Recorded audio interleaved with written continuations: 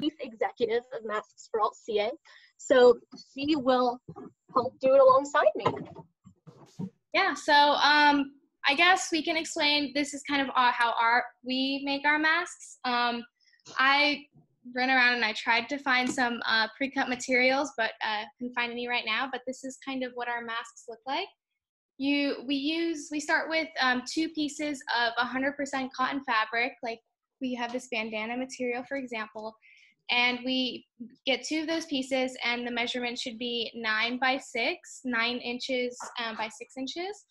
And then would it be easier if I share a video with you guys instead of me talking about it?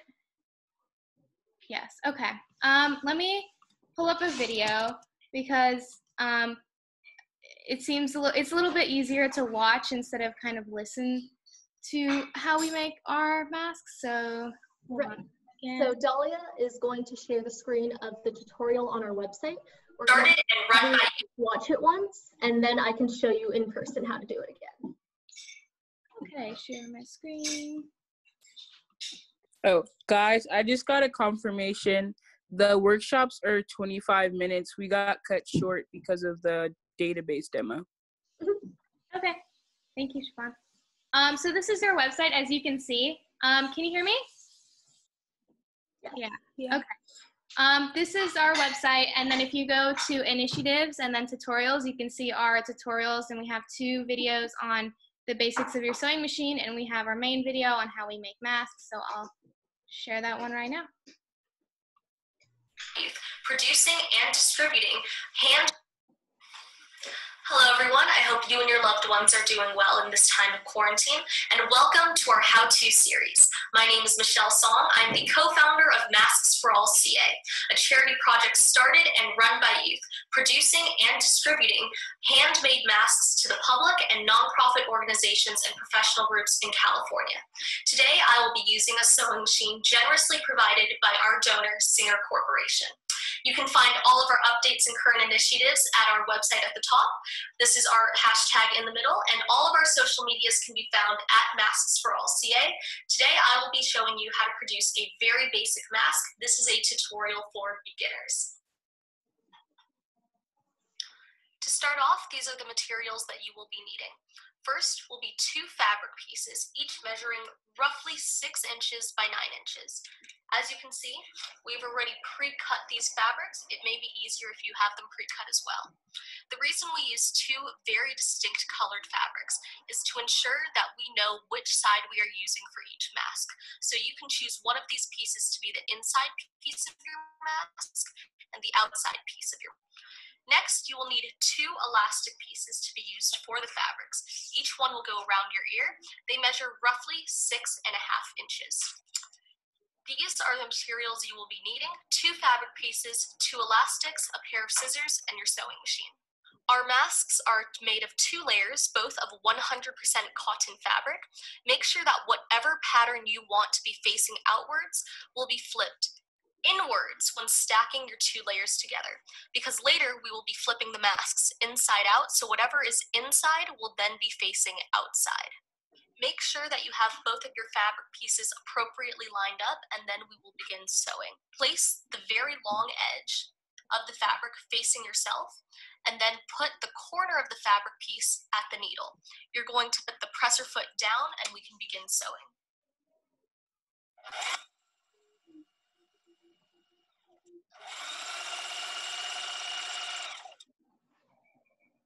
I have now fed the elastic to be inside of the 2 pieces, and I will put it down. And then I will turn the mask facing towards you, put the presser foot down, and I will begin to sew this way.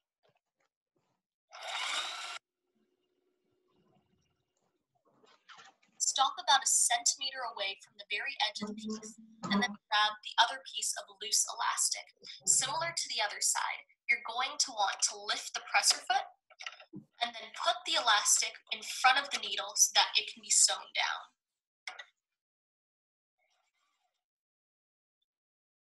You will then lift the presser foot, turn the fabric long way facing towards you, lower the presser foot, and then begin sewing long ways towards you.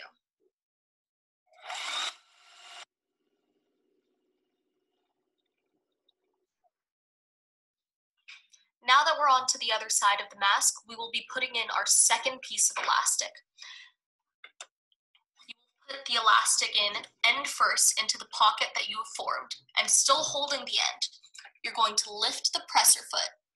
You'll then turn the mask towards you, set the presser foot down, and then sew towards you to ensure that this elastic is also sewed onto the mask. And begin to sew towards yourself, stopping halfway to ensure that we have enough space to flip the mask inside out.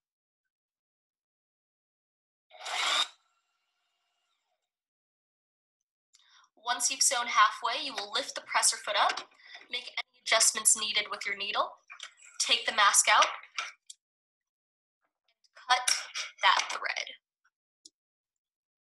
Now we will be grabbing the other end of the elastic. You can still see it through the two pieces. You will go through the hole that is still there and grab the other end of elastic. Now that we have the end of the elastic, we're going to put some of it back in. We will only leave a little bit of it out when we sew back towards us, while still leaving that gap to make sure we have enough space to turn the mask inside out. Stop about an inch in between the other seams so that you have enough pocket space to be able to flip the mask inside out. I just want to clarify again for this roll too. Instead of, you're going to see you can knot the ends, you can also backstitch as an additional security to make sure that the thread doesn't come out. Pull the mask out of the sewing machine, cut the thread that it was attached to, and then begin tying all of your loose threads. And you'll note that we still have this pocket over here that we left earlier from the seams. From this pocket, we will begin flipping the mask inside out by feeding our thumbs through the fabric.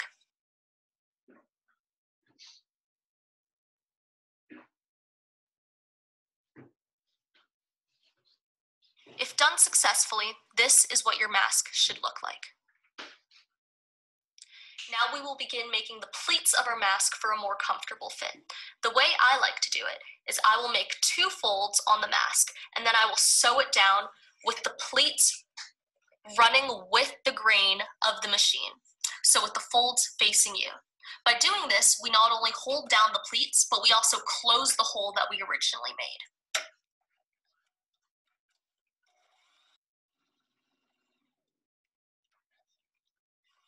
Take it out, cut the seam. I will now repeat the same process on the other side.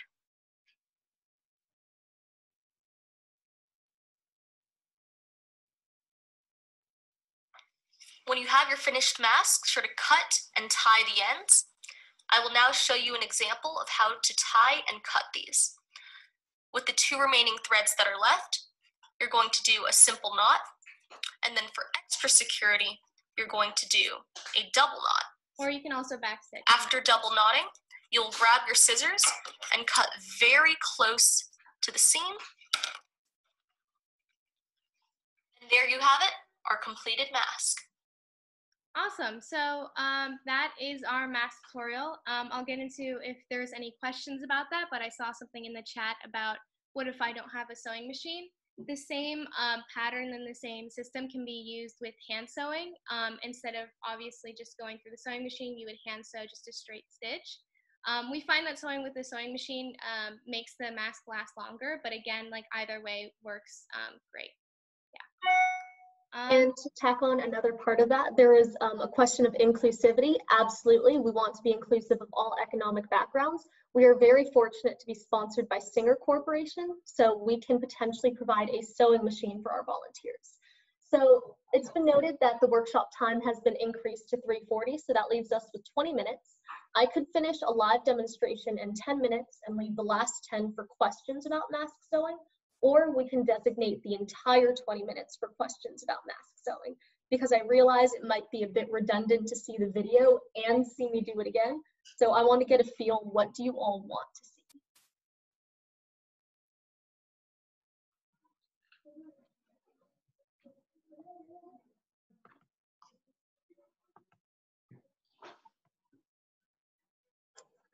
Okay, thumbs up for option 1, clapping for option 2. So option 1 would be 10 minute, 10 minute. So 10-minute live demonstration, 10-minute questions. And option 2 is just all 20 minutes questions in case you think seeing it twice is redundant. Awesome. So it looks like we're getting a good amount of thumbs up. So if you want to explain, without the video, just in person, how you make it. For sure. Okay. I'm very, very excited. This is my first time doing this live. My parents don't really care enough to watch me. So we're going to have our 6x9 inch first fabric piece, 6x9 inch second fabric piece. It's very important that these two are different colors so you know which way is the inside and the outside of the mask. And then we have a 6.5 inch elastic piece, and you can definitely make it longer or shorter based on your face. 6.5 inch elastic piece. And Dahlia is correct. As per CDC recommendations, we recommend 100% cotton fabric. So what we're going to do is, because we end up flipping the mask inside out, we're going to put the patterns facing each other. So we will sew seeing the non-patterned side. As we begin to sew, make sure everything is on, all is in operation, and just to check in, can everyone see well? Okay, perfect. So you're going to put it down, and this is the long side first. You're just going to sew directly towards yourself, the entire long side. Let me just get the presser a little closer. Yes. You're going to sew the entire long side first.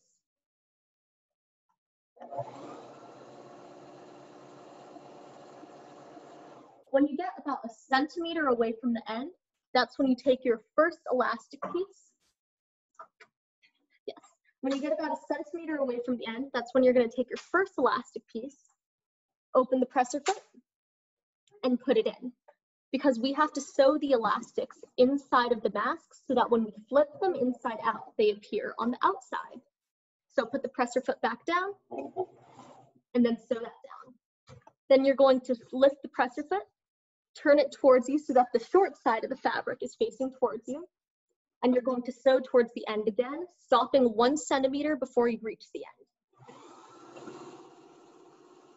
end. Once you stop, you're going to lift again, open, take the other side of the elastic, and you're going to sew that down as well. In doing so, we make sure that both pieces of the elastic are fastened to the fabric. Very important, because when you wear a mask, you want to make sure it's fastened. Sew it down, lift the presser foot, turn. You're going to begin sewing long ways towards you. So if you notice, if we quickly check in, inside of the mask, the elastic is sewn down. The pieces are fastened to the corners. So now we sew towards the other side.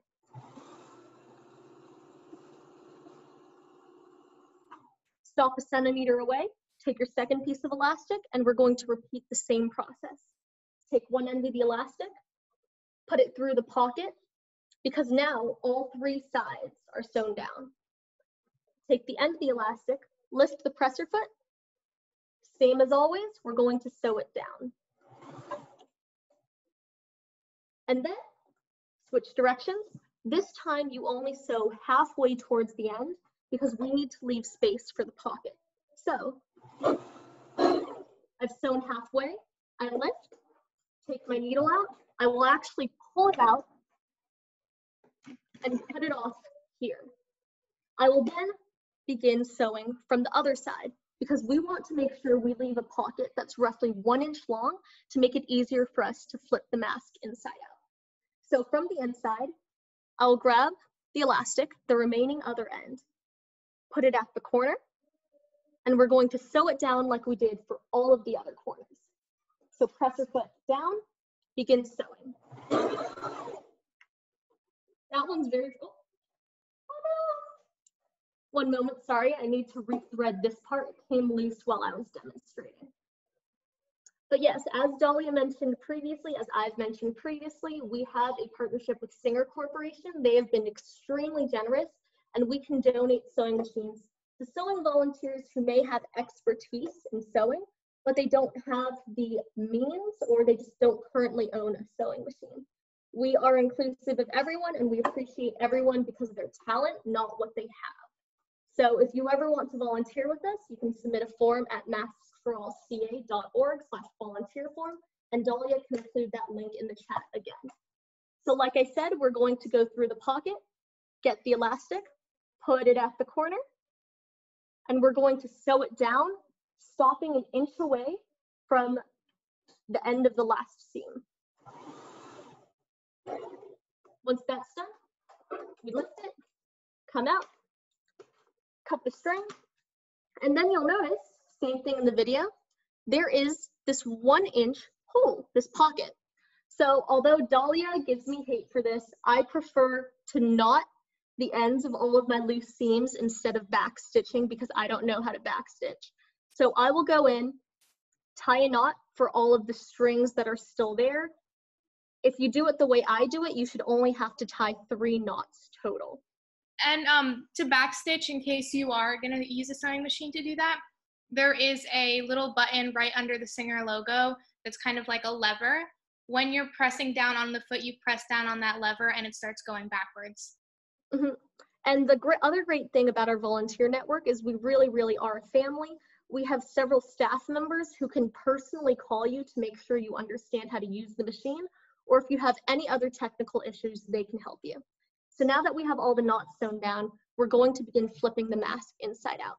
You're going to want to feed your thumbs through the hole.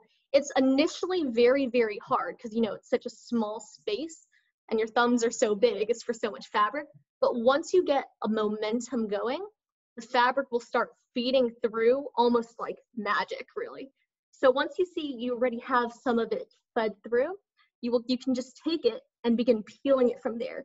Do you see that beautiful pattern emerging? These are 2 of my personal favorite fabrics that we ordered. One is a honeycomb design, the other is a sakura blossom design.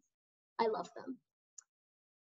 Oh, and occasionally we'll have our volunteers vote on what fabrics to get, so I guess that's a plus. Yeah, one thing I also like to do is, you know, buy fun colored fabrics to kind of bring a lighter mood to the situation that's going on right now. Absolutely. It's not really why we get fun. It's part of the reason we get fun fabrics, yeah, definitely.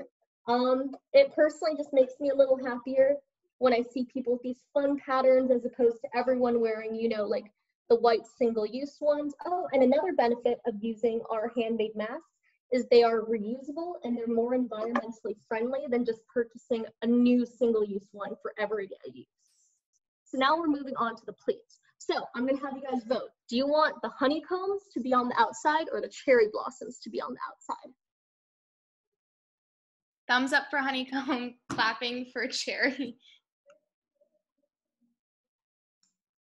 So Dahlia, what's it looking like? I think we're gonna do a honeycomb. Yeah. All right, we're gonna do the honeycombs. So if we do the honeycombs, we're going to begin the folding process. I personally like to do 2 pleats. If you want a more contoured fit, you can do 4. So that means I create 2 folds so that it looks like this. So let me show that again. I took my finger, I just made a fold. I do it again, I just make a fold. So then, similar to the video, actually exactly the same as the video, I will put my presser foot down with the folds facing me, and we will sew the pleats down, but also sew the hole closed at the same time.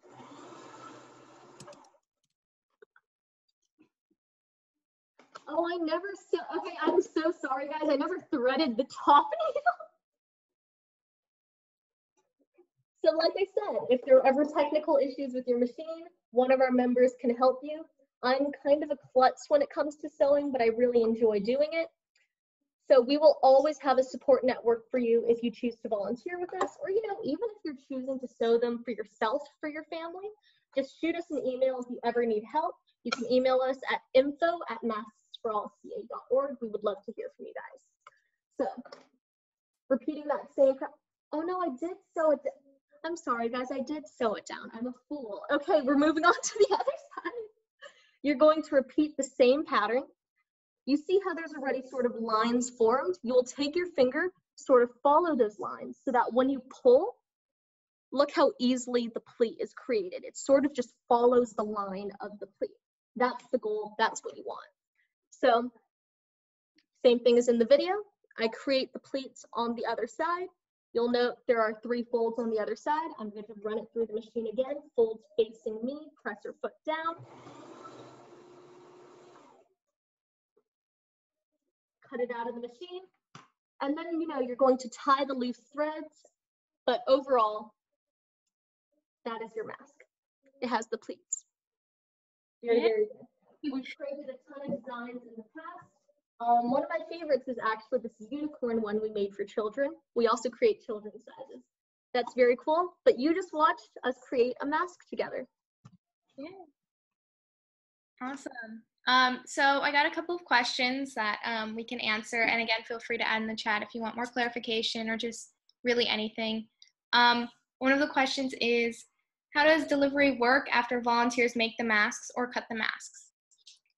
So I personally run the volunteer program, and the system, how we do it right now, because especially in San Francisco with shelter in place, we have delivery volunteers who usually have cars, but occasionally we got interest in people who are, skateboarding or biking. And these people, we give them a bag of materials, whether that's pre-cut already for sewing volunteers or uncut for the cutting volunteers to cut, and we deliver it to your doorstep. So you don't even have to leave your house to help us, unless you're a delivery volunteer, of course, but we deliver it to your doorstep, and then we give instructions on how to sanitize those materials and also how to create your mask if you are a sewing volunteer. And we give you around 3 to 4 days to do roughly 10 to 20 masks. And the more you do it, the faster it gets. I can confidently say I can make a mask within like 7 minutes. And it really differs per person. So it's not that much of a time commitment, which is really interesting. I hope that answers your question, Emily. Yeah, and then also got a question on like how we got interested in starting this mask project. So I guess for me, I am a student at the Youth Art Exchange, which is a nonprofit that provides free art classes to San Francisco public high school students. And I take fashion and design there. And so I really wanted to use my sewing skills that I learned there and my interest in fashion to kind of contribute back to the community by making masks. So I kind of started this small GoFundMe, and then Michelle reached out to me. We were, prior to this, we were actually roommates on a study abroad program in Russia. So I knew Michelle pretty well, and she reached out to me, and she was really interested in doing the same thing. And then, from there we jumped into getting a website, and just completely expanded within the I believe 3 months that we've been live. 2 months, yeah. So we started as just like a small San Francisco thing with the small like $300 GoFundMe to now having chapters in New York, New Jersey, LA, and also opening up chapters, New Mexico as well, and opening up chapters hopefully soon in new states to contribute to this effort as soon as possible. For me personally, and I think a lot of you can relate, I have Chinese parents. They're immigrants from China. They moved to America 20 years ago. When COVID-19 became a hot topic in China, they were already on it before the American media really posed it as an issue. So I had always wanted to make handmade masks because even though I'm not on the Youth Art Exchange, I've always loved a passion in crafts. But I've always thought to myself, how can I expand this to help my community? So I saw Dahlia posted a GoFundMe because she wanted to do that. I reached out to her. The rest is history.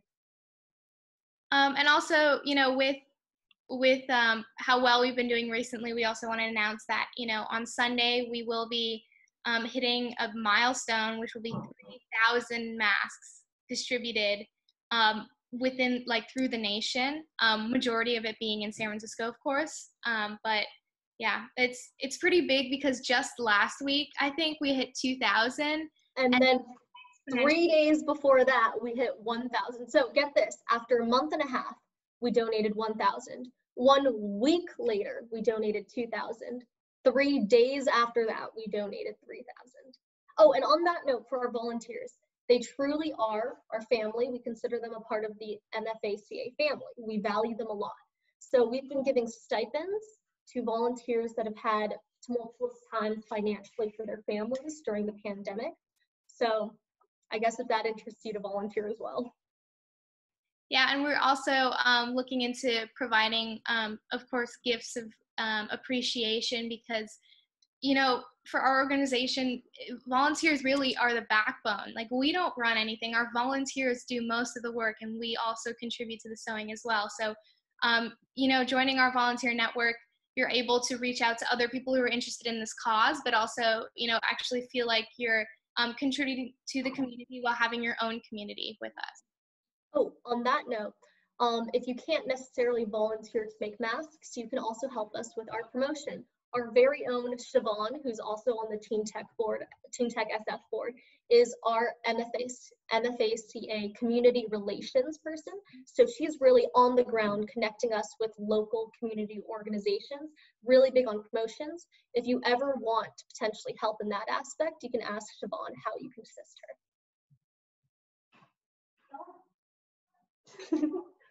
So 3:40, I believe this ended. We have 6 minutes. Are there any questions in regards to how to make a mask?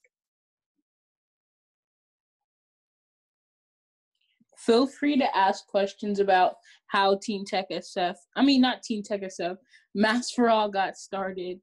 Yeah, you can always unmute or privately message me and I can ask the questions.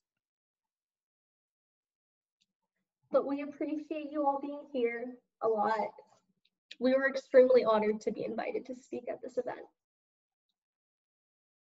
I guess another thing that we haven't mentioned as well is that with our work in San Francisco, we also applied for 2 youth-led grants that we were awarded.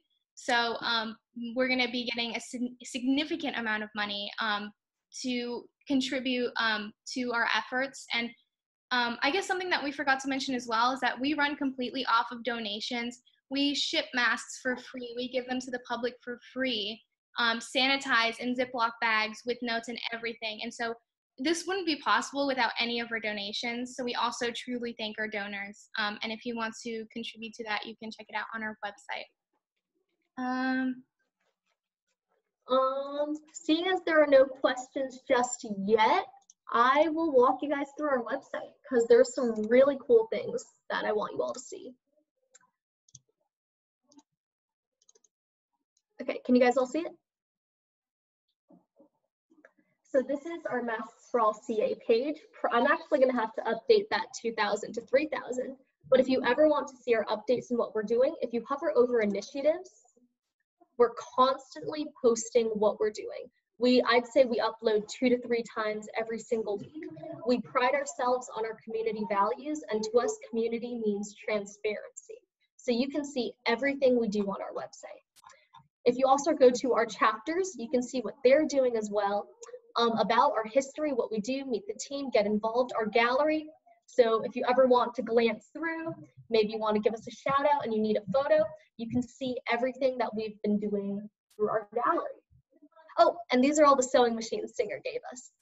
Still, I'm sorry, I'm so proud of them. I love them so much. I do not buy from Brother anymore. I am loyal to Singer. You can also see our sponsors. This is actually constantly growing. We have a lot of really, really kind organizations and companies that want to work with us. And I think that's amazing. If you contact us, there are 5 things you can do. You can request masks if you're an organization or group. Volunteer with us. This is the form you want to fill out if you're interested in volunteering. Media for media, general inquiries, and this is a new one that Dahlia put. It's our feedback form. So Dahlia, you want to introduce it? Yeah, so basically, if you have received a mask from us, whether that be an organization or individually, or you aren't volunteer with us, we really truly value our feedback because, as you know, Michelle and I are both still high schoolers. We just finished junior year. We've never done something like this before, let alone like make a website, run this charity organization, now considered a nonprofit. So if we're doing something wrong or you love what we're doing, we really like to hear and read about it. So yeah, give us some feedback on this presentation. You can check other because you guys came to this event today and really just say what you like what we're doing, what you think can be improved upon. We really do appreciate it. I guess we'll scroll through the home page. This is the culmination of just 2 months of work. That's why we're so proud of it as well. because everything has always been about helping the community and just helping now the United States as a whole. So if any of you are interested in volunteering and really being a part of that change, we would greatly appreciate it. Oh, and you can also check out our Instagram. This is just 9 of the posts that are on our Instagram, but our Instagram is Masks for All CA. We also have a Facebook and a Twitter, I believe, under the same names. We have a newsletter. We have not yet fully utilized that function, but you can put in your email if you would like. Oh, tutorials, like I said, we're going to update that with a hand sew tutorial in case you want to try to do it at home and you don't have a sewing machine. And I believe that is everything. Our time is coming to a close. Yeah, and to add on, I think I just missed, oh, please wrap up. Okay, well, that's the end of our presentation. If you have any more questions about us, although I feel like we really went through it today with all the time that we had, you can send us an email at info@maskforallca, or you can fill out any of the forms on our website, feedback form, contact form, volunteer form if you want to volunteer with us, and donate if you want to contribute to making masks but you can't, physically make them. And yeah, we hope that you guys stay safe and healthy. Great. Thank you very, very much for coming, guys. I know you chose to come to this workshop out of all of them, so we appreciate your time. Hope we did you proud. We're probably going to be extrapolated back into the main group eventually, so till then. Yeah, so here it is. Bye, guys. Thank you.